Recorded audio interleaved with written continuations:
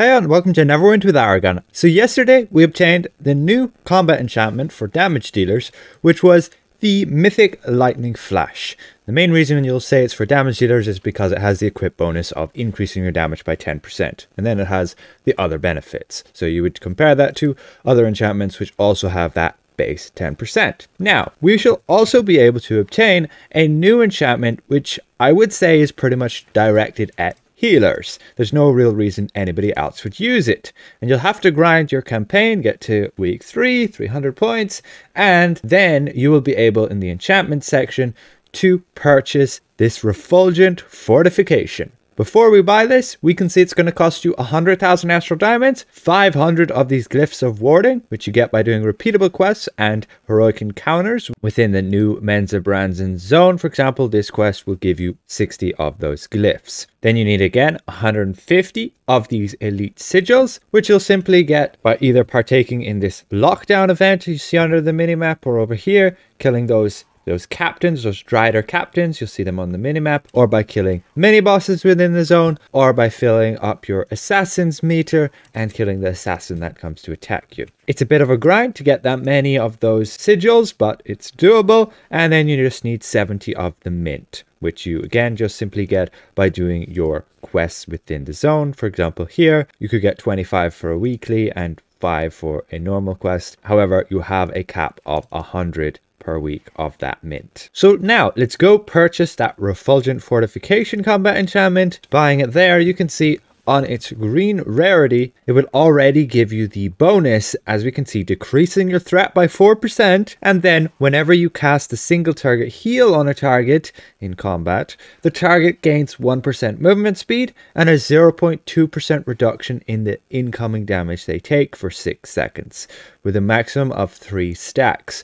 So we've got to go upgrade this thing to Mythic. We'll go ahead and do so. It's going to cost you the standard costs here to get through the ranks. Just keep in mind it has a 0% chance to upgrade. So the general best bet is to use coalescent motes, but it will depend on how many preservation wards you may have from grinding certain events. See the costs again through the ranks just there, getting to legendary and finally to mythic. On mythic, it gives the exact same item level as any other mythic combat enchantment, 5,000, and you can see it now states that it will decrease the threat by 20% and additionally increasing the target's movement speed by 5% and reducing the damage they take by 1%. So this could stack 3 times, so 15% movement speed and 3% less damage received. Personally, I think already from the get-go it's pretty underwhelming. I wouldn't really see a whole lot of reason a healer would use this. I would say it's better off a healer can just run the same Mythic Lightning Flash to gain the 7.5% critical strike. Yes, they gain a damage bonus with it, which is pretty useless to them, and they gain accuracy, which is also pretty useless, but the alternative is to just run Flash Freeze for the debuff, but you might not get hit a lot in certain content, so this might be useless on you as the healer. Fortified Nature is only really good if you take damage over time, a dot, which can reliably stack these, and otherwise Soul Shield. All of which don't really have a whole lot of impact, especially when the tank's already using Flash Freeze, which they kind of should, because they're the most likely to get hit and thus can sustain this benefit a lot easier than anybody else. So yeah, I would say healers are just going to go with Lightning Flash too, unless this Refulgent Fortification actually gets an improvement. Let's have a look how it works. I'm going to go copy that over to my healer. You can actually make them account wide, but I'm not going to do that just yet. You could see we can trade in our Mythic Lightning Flash and our Mythic Refulgent Fortification, which we obtained new. Trading that in will create an account unlock version of it. I'm not going to do it just because in case I want to be able to give these to other people so that they can test it here on the preview server as well.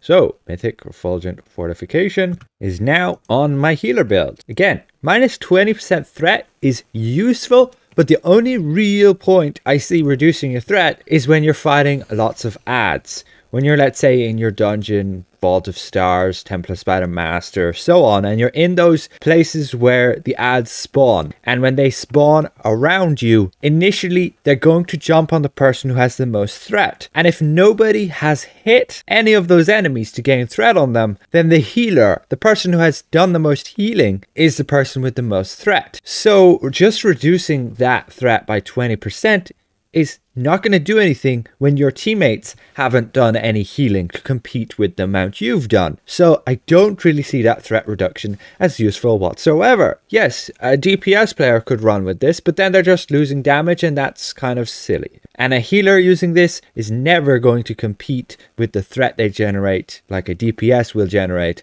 by their damage. Not in a long shot in your single target fights. So it would only be useful in AoE, and pretty much all AoE fights don't really matter that much unless we get, let's say, hardcore Temple of the Spider. Even then, you don't have, like you had in Vault of Stars, an arena where ads will keep spawning in and then they might jump on you. And like I said already, reducing your threat by 20% there is not going to help because nobody else has threat on the enemies except you. And even if you have a smaller amount of threat, you still have more than everybody and they'll still jump on you. You get my point? So let's have a look, right? Can we proc this thing on ourselves? We can indeed. There we go. We are obtaining Refulgent Fortification. That is pretty neat. Does it increase, let's say, our movement speed? We'll have a look. Our movement speed is 45%.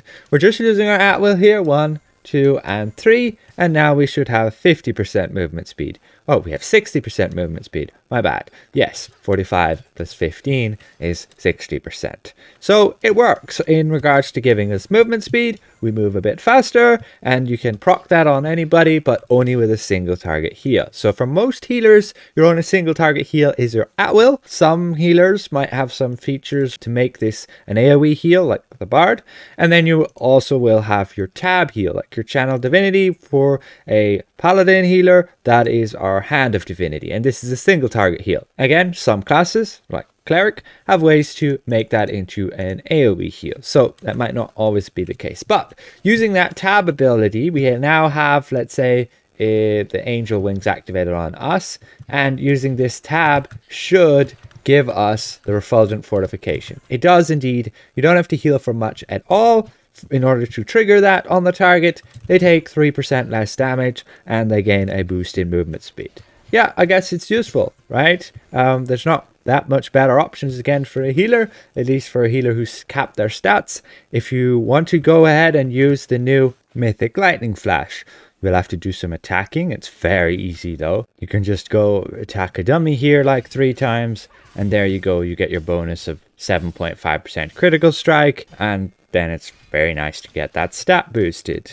And I personally think that'll be what most healers will use, especially since not many healers will actually use a single target heal. A lot of the time, tanks don't need any dedicated single target heal, and even when they do, like a cleric healer will just use their Bastion of Health, or a paladin healer could just use their Divine Touch. No, a paladin healer will use their tab heal, but we're not going to be like spamming the tab heal like you would have to do in order to gain the full bonus of that Refulgent Fortification, right? You'd have to use 3 of these tab heals in order to trigger that on somebody, and it doesn't even seem to be triggering on me now, when it does if I only heal for like a short period.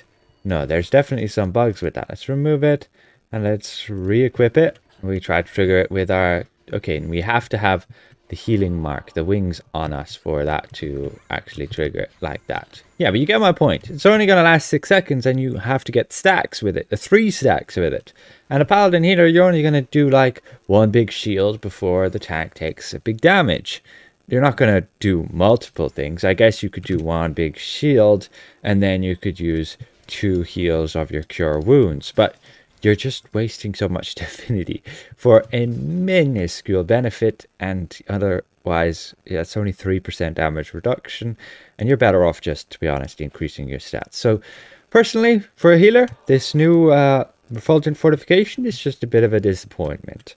I don't really see it as all too viable. They could change that. Who knows? I personally would change it to make it so that it like doesn't have stacks and just straight up gives you like the target 15% movement speed plus like at least 5% damage reduction. So hopefully this was somewhat insightful, you guys, what's coming with module 25. Again, it's still all open to change. It's just a preview server. A special thank you to all of these channel members, and we'll see you guys around. Goodbye for now.